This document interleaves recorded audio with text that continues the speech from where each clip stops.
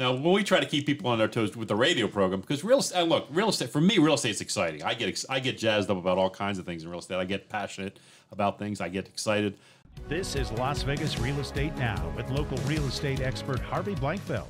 You know, the reason we started doing the show is because of the headlines in the paper were like, "Don't ever buy a house. You'd be a fool to buy a house," kind of a thing.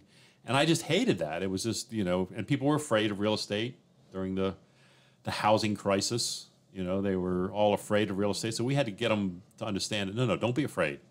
Get in the game. Go buy a house. It's important.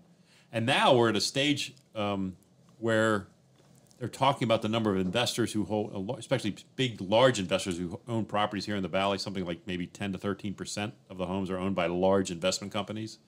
And so I just don't want to, part of the reason I do the show, I want people to buy houses as individuals for personal financial growth. I think it's the most important tool they have. And if it turns into a commodity, that would be a real shame.